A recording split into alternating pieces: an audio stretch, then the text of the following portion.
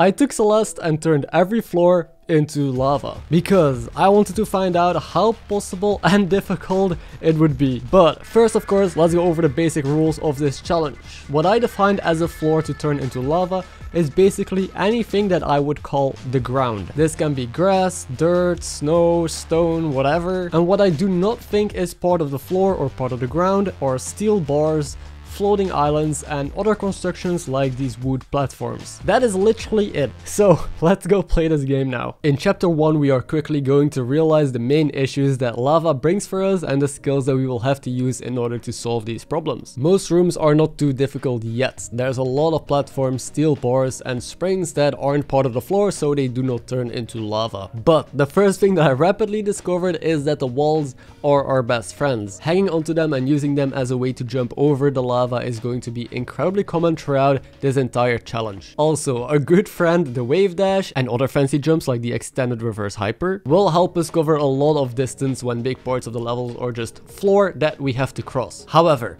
they will not solve all of our problems. Here was probably the most difficult room in chapter 1, and as you can see, the distance is just way too much to cover. But through a lot of experimentation with lava, I noticed that you can actually perform a corner jump in between these lava blocks. If you look at the hitboxes here, by just lining yourself up exactly in between the two lava hitboxes, the game for some reason allows you to jump off the wall that is just right below it, I think, which will be making this room and a lot of future obstacles possible, as long as the floor isn't just a completely straight line. There is also one more thing that very quickly came to my attention, and as in very quickly, I mean room number 2. Your dash only resets when you touch the ground, and when most of the ground gets turned into lava, that, you know, kind of sucks. And that is also going to be the main challenge throughout this entire game, because here in room 2 you will need your dash back in the end to make it through the gap, yet it's completely impossible to get over these spikes without using it, and there are no more clever wall bounces or jumps that we can perform here either. But honestly, I never really expected this challenge to be 100%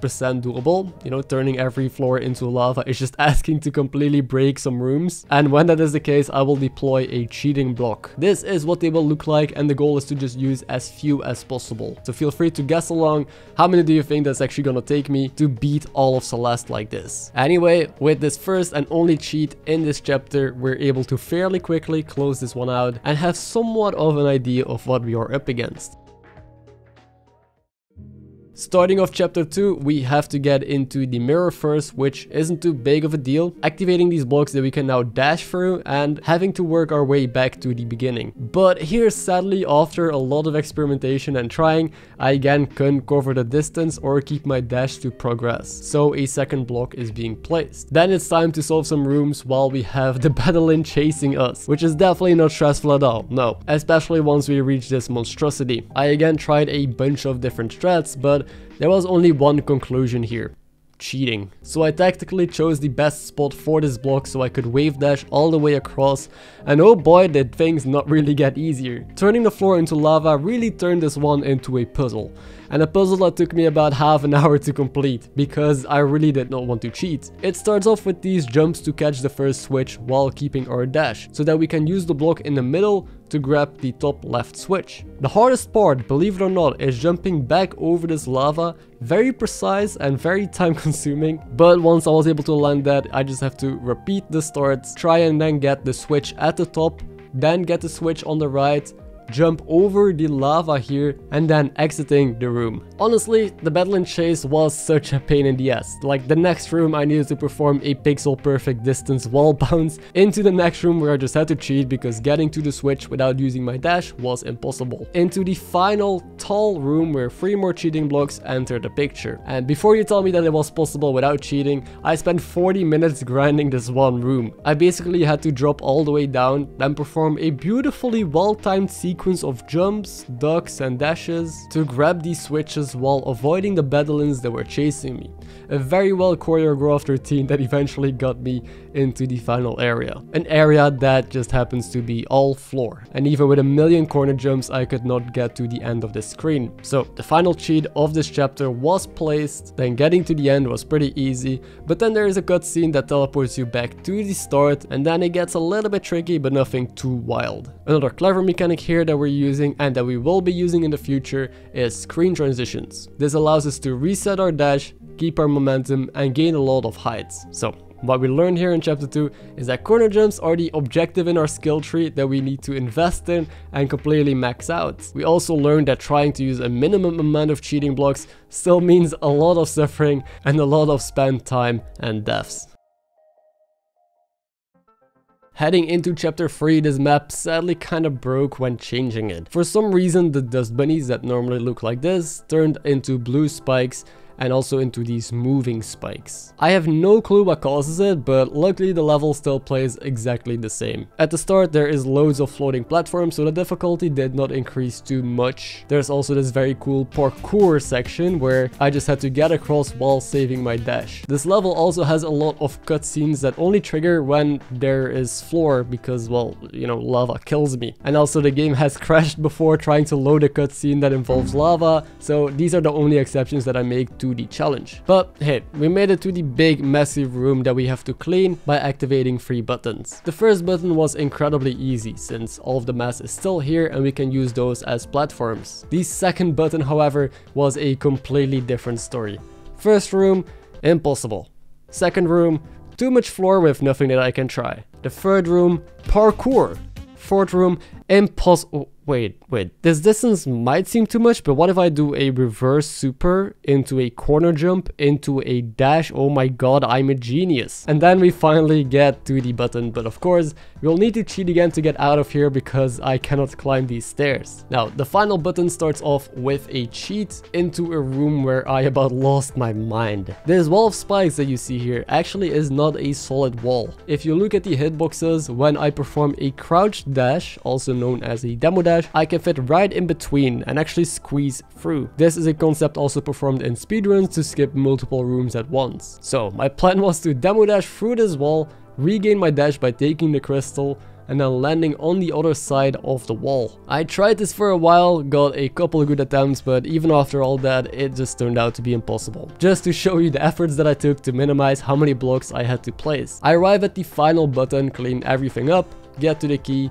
and enter more torture. A very long room that starts off impossible, where in the end I'm trying out another crazy difficult demo dash through this wall, only to once again realize that it is not gonna help me. After some more parkour and also about 5 cheats and 40 minutes later, we're at the final part of chapter 3. The chase. Here I quickly realized that we can avoid cheating pretty easily by just jumping on his head to give us some height and most importantly also reset our dash. Now I make it sound easy here, this final room still took over half an hour. It started with probably the longest wave dash that you can possibly perform into bumping his head 3 times in a row to get over these pillars. Oh wait, there's more pillars and more head bumps. And more suffering, but hey, I'll take it. Also, if you're enjoying this video so far, consider bumping that like button. And if you're new here and enjoy this type of content, you could also bump the subscribe button for more. Anyway, we are finishing up Resort in a whopping 2 hours 24 minutes, and I kid you not, exactly 1000 deaths.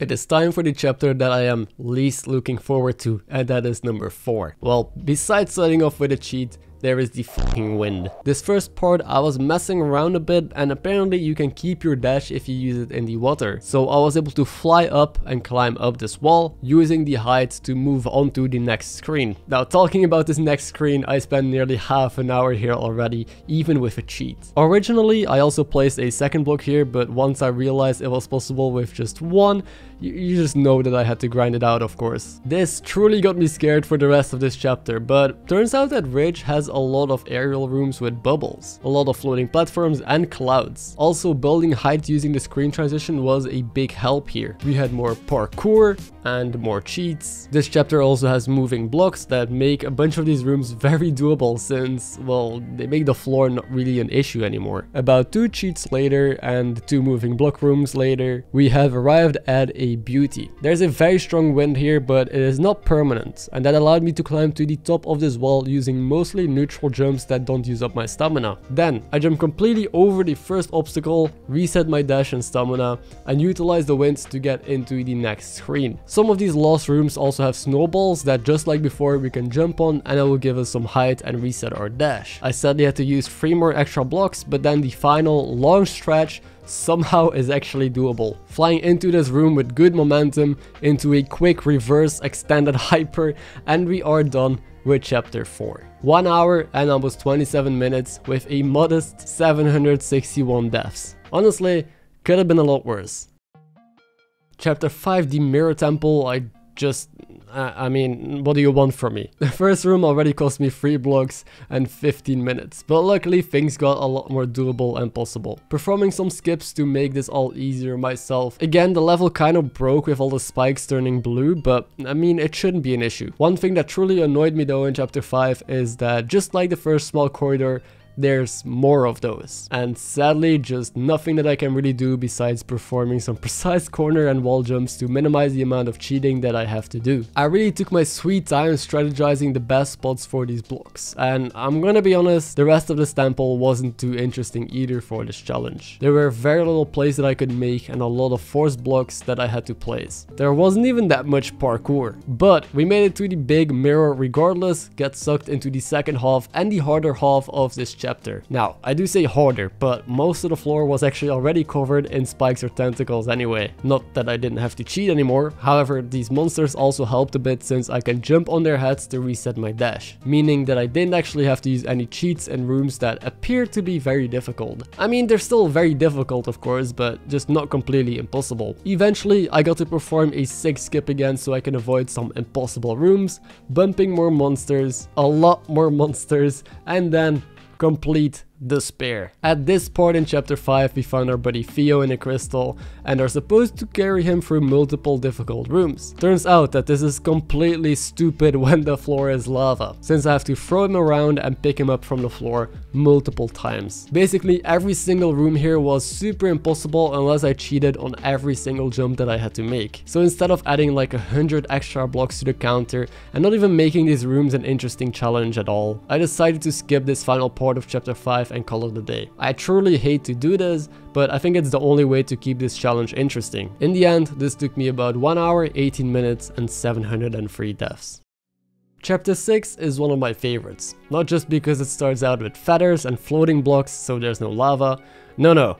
We also have Kevins that lift us off the ground. I still had to cheat sometimes, but most of these rooms turned out very manageable. Here are 2 tricky corner jumps that I probably spent way too long on, more feather and Kevin rooms, more corner jumps, and that sums up most of these rooms. This chapter also introduces bumpers, but because I use lava in these maps, it has the funny side effect that it also turned bumpers into the fire versions that will kill you. While this isn't technically part of the floor is lava challenge, I tried to avoid using bumpers as much as possible, but when they were actually necessary, I placed 2 levers, one to switch them back to the normal side, which disables the lava, and then another one to flip the lava back on. It's pretty wonky, but it works. Also, check out this cool reverse wave dash trick into a precise corner. Yeah. Another big part of chapter 6 is the battle and fights. To get there though, I have this hellish room that's just floor, where I obviously did have to use some cheats, but I was able to minimize it pretty well, I feel like. There's a bunch of falling that I have to do, and I'm definitely not complaining here. And hey, look, it's our favorite kind of room again. Can we just move along? Then the exciting fights. I really enjoyed this part because during the battle there's platforms that drop from the ceiling and they're not part of the ground and therefore not lava, so there was minimal cheating to be done and some sick parkour. Let me show you the room I was stuck on the longest to give you somewhat of a feeling of how most of these fights went. This one had to start out with an extra block, but after your first hit I discovered you can immediately dash up here, then wave dash off the platform and just barely get another hit in. Then there is another falling block you can dash towards into a very spicy wave dash, another cheat, and then the final hit. Then absorb the battle in and get my double dash. You'd expect the double dash to make things easier here, but I still spent quite a bit of time figuring out the ending. It took me a bunch of attempts to get this precise maximum range jump to then still have to cheat one final time. This truly was a roller coaster of a level, from easy feathers and Kevin rooms, a bunch of cool parkour during the battle and fights, to a lot of stupid blocks that I could not avoid. I finished in 2 hours, 20 minutes and 780 deaths. Let's head into the final chapter, the summit. This first room is stupid, just dumb, but the next couple rooms make up for it. Lots of aerial stuff and dash management. Now, the summit consists of multiple parts. This was the first one, which was surprisingly doable. The second part is a harder recreation of chapter 1, filled with loads of spikes, meaning that lava isn't that big of a deal. Except over here, which is another really stupid place to have to use a block. The rest is just a breeze, and on to the next part, a recreation of chapter 2. Again, incredibly straightforward. Spikes and cosmic blocks mean that there's little floor that I have to stand on, and I get through this part with 0 cheats. Now, however, we are entering the next part, and if we think back on chapter 3, there were loads of sad rooms where I had to place blocks. This time though, we have this second dash that happens to make our life a whole lot easier. Does not mean that we didn't have to cheat, but I mean, it was a lot less than I expected. This room though, I'm pretty proud of. I fly into it, just barely squeeze through with our first dash, perform a maximum wall bounce into a crystal to regain both dashes, and then cleanly make it to the platform. Next up is some good old parkour where the main objective is keeping my stamina until the end. So neutral wall jumps will come in handy again. With this stupid part out of the way, it's time for the next one. Fucking wind. It starts off reasonable with bubbles and clouds, but of course there's the occasional hellish wind rooms that require some extra blocks. I'm gonna be honest, it could have been a lot worse since there's a bunch of aerial ports again where precise maneuvering is all that it takes. The next part is the mirror temple that probably was the worst experience out of any chapter. But believe it or not, I only needed 1 extra block. Most of the rooms relied on the moving platforms and again some precise tricks, but it turns out that harder rooms in the normal game often make them easier for this challenge. Since they are covered with spikes or performed in the air, well, just giving you a floor to stand on would be a lot easier, but not when the floor is lava. After this part, it is just a matter of climbing the summit now. Theoretically, a lot of it is going to be wall, which should not get affected by lava, but what will get affected by the lava are checkpoints. Some of them I just could not collect since there was no way to stop there, and the climb started out simple, but sadly on checkpoint 21 I had to place my first cheat, followed up by 17 and then 14. But my theory proved right. A lot of the mountain didn't actually change. I'm still just dodging spikes, climbing vertical walls and collecting the occasional checkpoint along the way. I was making very good progress.